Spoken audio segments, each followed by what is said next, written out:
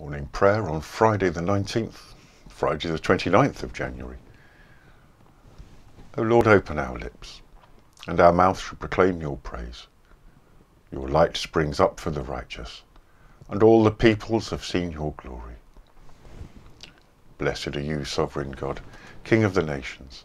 To you be praise and glory forever. From the rising of the sun to its setting, your name is proclaimed in all the world. As the sun of righteousness dawns in our hearts, anoint our lips with the seal of your Spirit, that we may witness to your gospel and sing your praise in all the earth. Blessed be God, Father, Son, and Holy Spirit.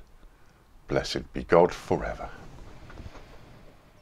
O be joyful in the Lord, all the earth.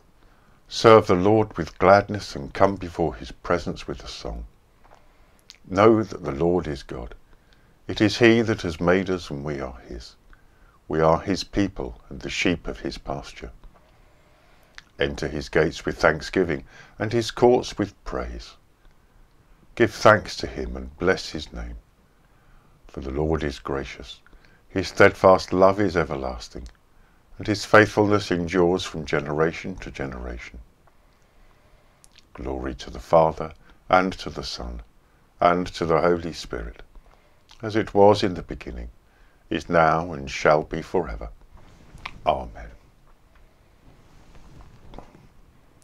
The night has passed, and the day lies open before us. Let us pray with one heart and mind.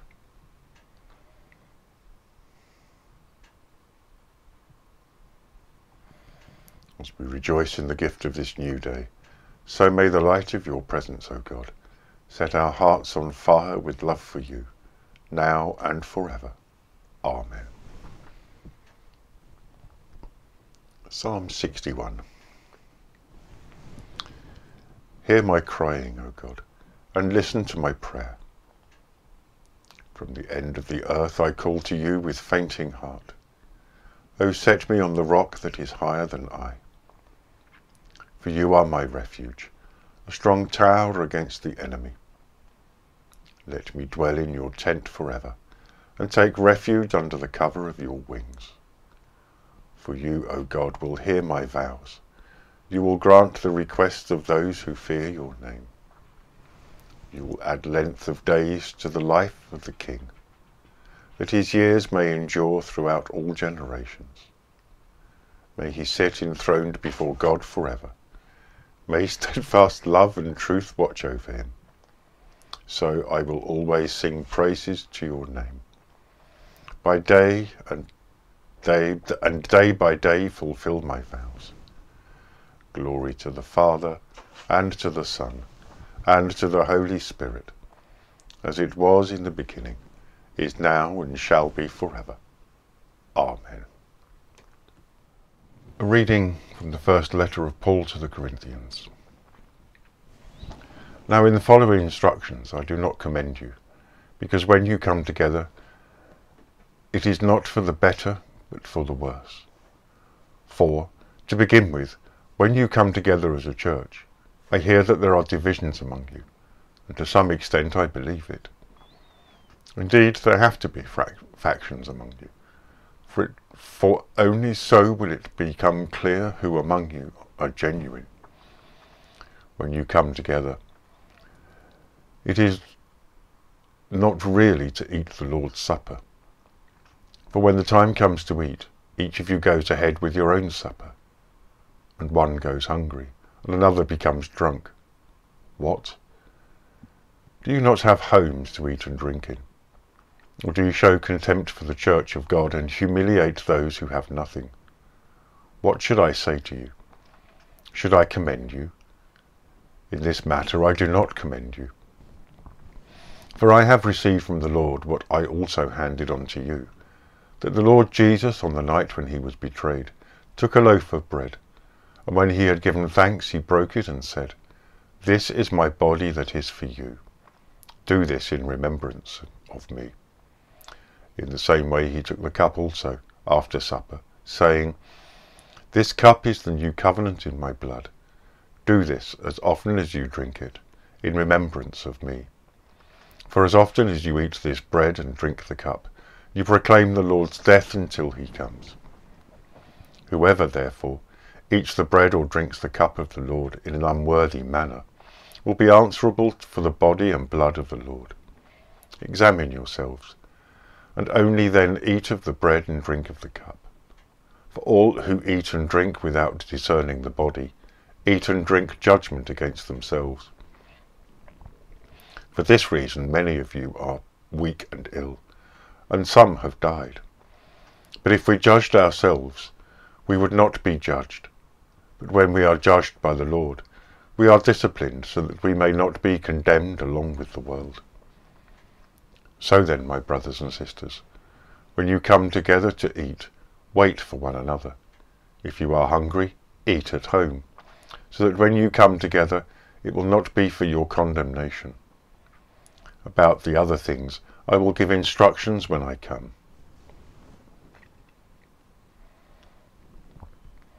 O worship the Lord in the beauty of holiness.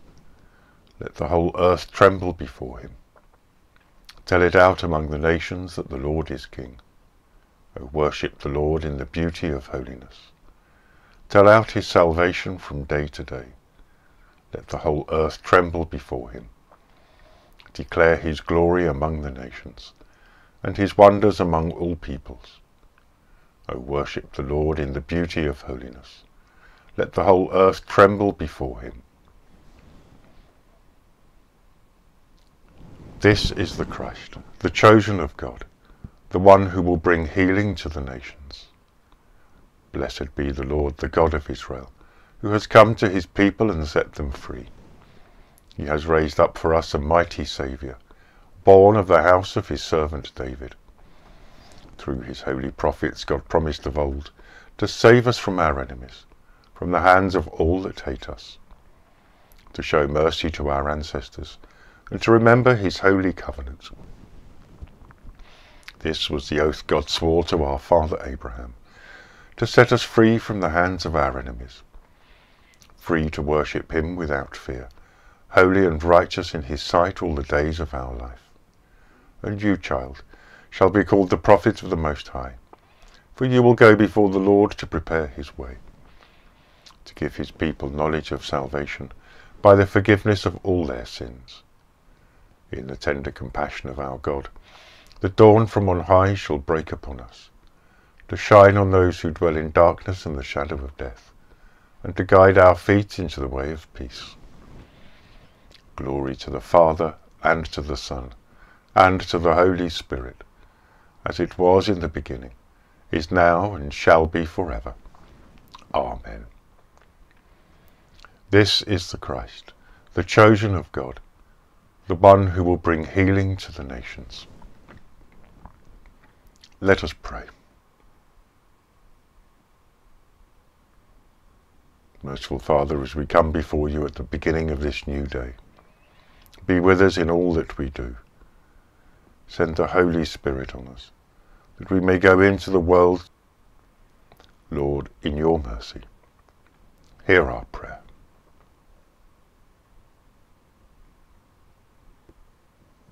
We pray at this time for all teachers and pupils as they prepare for an extension of their lockdown at schools.